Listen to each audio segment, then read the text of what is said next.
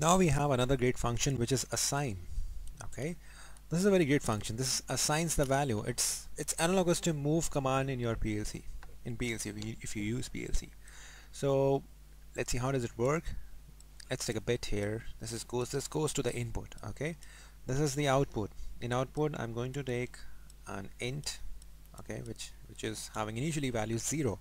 This is PT1 and PT2, so I'll take two numerical values, source 1, and this numerical value will go to PT2. So let's take it 49, and let's take it 21. So this assign function says, when this assign function is off, when there is no input, this PT1 will travel to out. Okay, this will be assigned to out. This value 21 will be assigned to this value.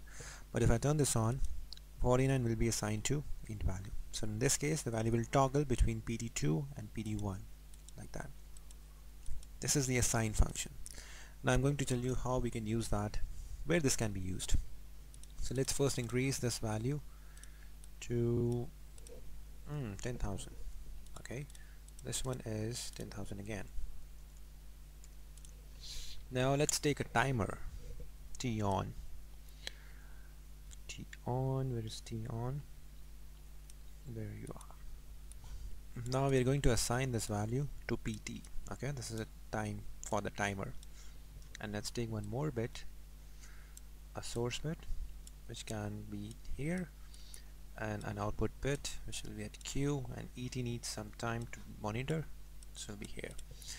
Now if this is off as of now, so this 21 will pass to out. So the process time in that case is not 21, it's too less, 3 seconds, and let's say 6 seconds. Now if I turn it on, and this will move 6 seconds, so let's turn it off first. So now right now 3 seconds is going to this PD.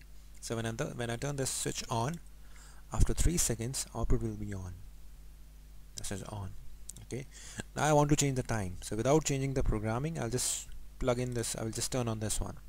Now time will change to 6 seconds, because now it's assigning the value 6000 to the out. So the timer has become a 6-second delay timer. Now if I want to roll back to 3 seconds, just turn it off. Now it's a 3-second time delay. So that's how you can assign the value to a timer. Similarly, you can assign the value to a counter as well, to count. Okay, and the comparison results as well. That's how the assign function works. Okay, it's pretty good. If you know how to make a logics in process control or in data manipulation and calculations, assign function is very much used. Alright, so if you have any query, post a comment below this video. Thank you so much.